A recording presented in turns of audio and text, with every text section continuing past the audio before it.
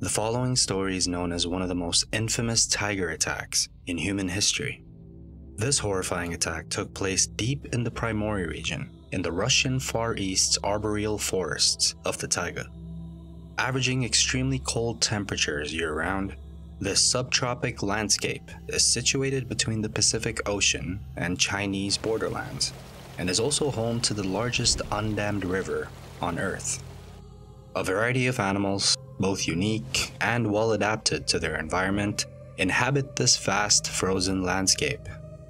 A list that includes herbivores such as moose, caribou, deer, and elk, to some of the most dangerous predators to walk the earth, ranging from wolverines who are known to challenge animals much bigger than themselves, and Amur brown bears that can reach weights of more than 1,300 pounds, to its beautiful yet elusive snow leopards. This frozen forest land is also home to the largest naturally occurring big cat in the world, the Amur tiger. Reaching weights of up to 500 pounds and measuring lengths of over 10 feet long from nose to tail, these majestic felines have both captivated as well as infused terror into the hearts of many humans throughout recorded history. Despite being protected by the law due to their endangered population, these tigers, as powerful and deadly as they were no match for a well-armed hunter in most circumstances. And akin, of course, was the scenario for the other aforementioned predators. During the time in which this attack took place, the meat and pelts made from these animals fetched a seller a tremendously large sum of money in the Chinese black markets just south of the region. When it comes to tigers, however, the demand and the rewards for their body parts were that much higher, and this wasn't solely because of their low population numbers. It was in fact, in majority, traditional Chinese medicine practitioners that were more than willing to pay a pretty penny for specific tiger body parts. Their wish lists would include the big cat's penile organ, its teeth, its skin, its eyes, and even its whiskers, which they would thereafter use as natural remedies to quote-unquote cure a number of minor, or in some cases, even serious illnesses. Due to the allure of these so-called business opportunities, a number of men, many of whom struggled to make a living, inevitably chose to resort to poaching in order to feed their families over a more than likely labor-intensive day-to-day job in which they'd earn much lesser pay.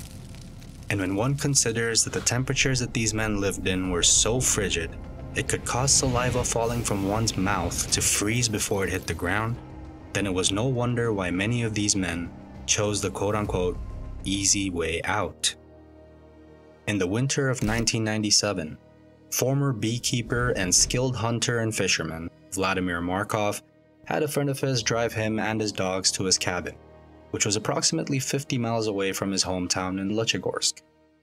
The men arrive at the cabin a few hours later, and after helping him unload his equipment, Markov's friend heads home. Markov then settles into the cabin and begins making a few preparations for his morning hunt. Exhausted from the long and uncomfortable drive up to the cabin, Markov then whips up a quick dinner and shortly thereafter hits the hay for a good night's rest. Early the next morning, Markov grabs his hunting gear and heads out to the forest with his dogs. Whether it was meat from a boar or a deer, or pelts that he could make out of the skin of wolves, snow leopards, or even tigers, he knew that any one of these items would fetch him a good sum of money on the Chinese black market. And so there was nothing specific that Markov was scoping out on this day, meaning anything was game. As they progress through the forest, Markov brings his dogs to a halt when some huge paw prints in the snow quickly catch his attention. Upon closer examination, Markov was quick to realize that the prints belonged to none other than a massive male Siberian tiger. Re-energized and elated by the prospect of reaping the generous rewards that a kill like this would net him in the black market, Markov and the pack began following the tracks through the thick forest bush. As they got over some hills, Markov notices a second pair of tracks, belonging to what seemed to be a boar. The hunter now knew that the tiger couldn't be too far away. As the group neared the end of the trail that they were walking, The dogs suddenly begin growling and barking aggressively. Markov turns his head towards the commotion and inevitably locks eyes with a large male armored tiger, as he suspected, and as it leaned over the boar that it killed, it continued to glare at him. Despite the hunter's presence, the tiger stands its ground, which also meant that it most certainly wasn't about to give up its kill to him. Markov raises his shotgun and aims it at the cat, and before it could move another muscle, fires a round at the tiger, who then flees the scene at the blink of an eye, disappearing into the thick, snow-covered bush and out of sight. Markov believed that the gunshot was enough to kill the tiger, and was now overjoyed as the boar meat from its kill would now be a bonus sell for him in the black market. After cutting himself most of the meat from the hog's carcass, Markov then follows the tiger's tracks, which now had a distinct blood-red marking on one of its prints, reinforcing his assumption that his gunshot had mortally wounded the animal. As Markov continued to follow the prints, he notices the amount of blood in them decreased with each passing step. Realizing there was no way that he was catching up with the tiger if it wasn't as severely injured as he had hoped, he disappointedly journeys back to his warm cabin for the night. After feeding himself and his dogs some of the boar meat that he salvaged, he then grabs one of the sow's hindquarters and stores it in the wellhead of his beehive. He then heads to town to trade it in for some camp supplies that he needed, as well as some shotgun ammo. While Markov was in town, the very same tiger he shot returns to what was left of its kill, instantly noticing that it had been stripped of all its meat. Using its supreme sense of smell, the trail of scent left behind by Markov and his dogs eventually leads the tiger to his cabin. It's now nighttime and Markov is back from the city, elated by the return he received from the hind haunch he traded in. Meanwhile, outside the cabin, the tiger stealthily approaches the beehive wellhead and retrieves the hindquarters stored within, obliterating the wellhead in the process of doing so. The now exhausted and injured tiger, desperately needing to replenish some of its energy, drags the boar meat not too far from the cabin and ravenously consumes it. It's important to note what has been the biggest mystery when it comes to this story, which was undoubtedly this specific tiger's psychology. The steps that this big cat took in this story from here on out were unlike anything even the most experienced animal behaviorists who had studied the incident had ever seen. After devouring just a part of the boar that it worked so hard to kill, the tiger was not even close to satisfied. After all, this was but a small portion of the much larger sum of meat that his efforts had prior guaranteed him, until the arrival, of course, of Markov and his dogs. The furious feline now makes its way to the cabin and begins scoping out the premise. Markov's dogs, who were outside the cabin, begin barking violently. The wary hunter rushes to the window to assess the situation, and as he peeks outside, he notices the tiger and freezes for a split second before snapping back to his senses and grabbing his shotgun. And for a second time, being the expert marksman of course that he was, fires and once again manages to hit the already injured tiger, who took off in very much the same fashion that he did the first time, quickly vanishing from sight before Markov could get another shot at it. At first glimpse of sunrise, Markov decides his best course of action would be to make his way to his friend Dunka's cabin and request a ride back to his home in Luchegorsk. Upon arriving at his friend's cabin, Markov tells Dunka about the strange and unusual events that transpired with the tiger in the last 48 hours. Hoping to set out immediately for the 50-mile drive back to town, Markov becomes extremely disappointed when Dunka asks him to stay the night, as due to the extremely cold temperatures, he had already drained his vehicle of its radiator fluid, a common procedure for daily auto maintenance in these parts. Markov's ego gets the better of him, and he decides he will instead head back to the cabin and deal with the tiger himself, confident that killing it shouldn't be too difficult since he had already managed to wound it not once, but twice now. While Markov prepared to leave his friend's place, at the same time, the enraged and wounded tiger had made its way back to his cabin.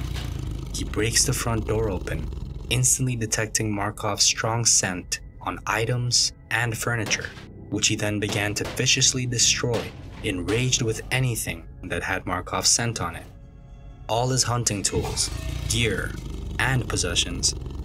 Everything obliterated. Shortly after ravaging his cabin, the tiger then secures himself in a hiding spot beneath a low-hanging spruce tree and begins to eagerly await Markov's arrival. It's now nighttime, and an exhausted Markov has almost made it to his cabin. He makes his way towards a small path leading to the front door, and it's extremely dark, and so does not notice that there in fact is no longer a door there. As he nears the entrance to his cabin, he walks by the low-hanging spruce tree, which is precisely when he notices that his front door was missing.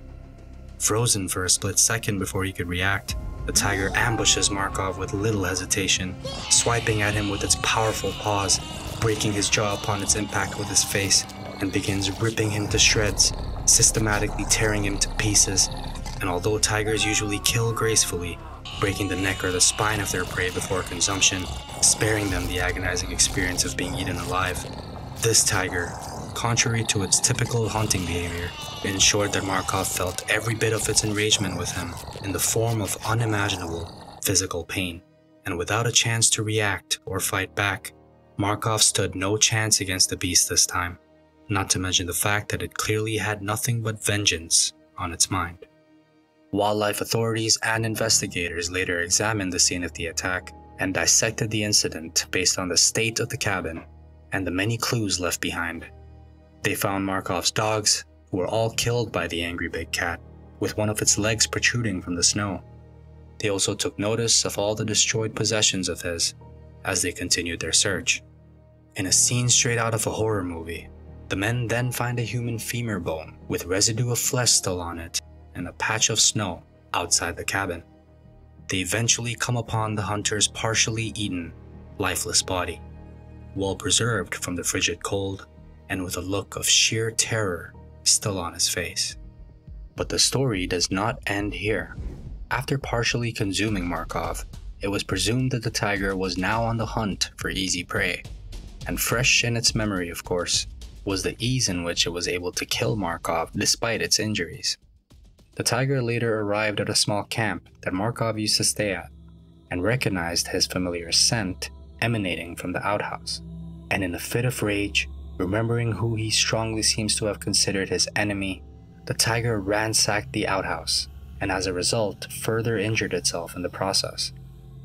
In a bid to put an end to the now man-eating tiger's rampage, a hunting party was put together led by head tracker Yuri Trush, who was also flanked by two of his men. The three men then tracked down and killed the tiger shortly thereafter, firing an incredible 13 high-powered rifle shots into its body before it finally succumbed to all its injuries. After having subdued the beast, Trush had reported that before he fired the first two shots, the tiger had already closed in on him, and by the time he fired them, the tiger had managed to cause deep lacerations to his back, arm, as well as his thighs right before his men fired off the additional 11 bullets that would finally end the mighty cat's life. After showing off their kill to the people of the taiga back at the village, the men then proceeded to skin the big cat, and to their surprise, noticed that this incident wasn't this tiger's first rodeo with humans, as other wounds, including ones that were obviously inflicted by humans, were also apparent in its tissue. Do you think all tigers have vengeful tendencies like the one in this story? Leave your answer in the comments, and if you enjoy content like this, then be sure to check out our last episode, featuring one of the most brutal shark attacks in recorded history.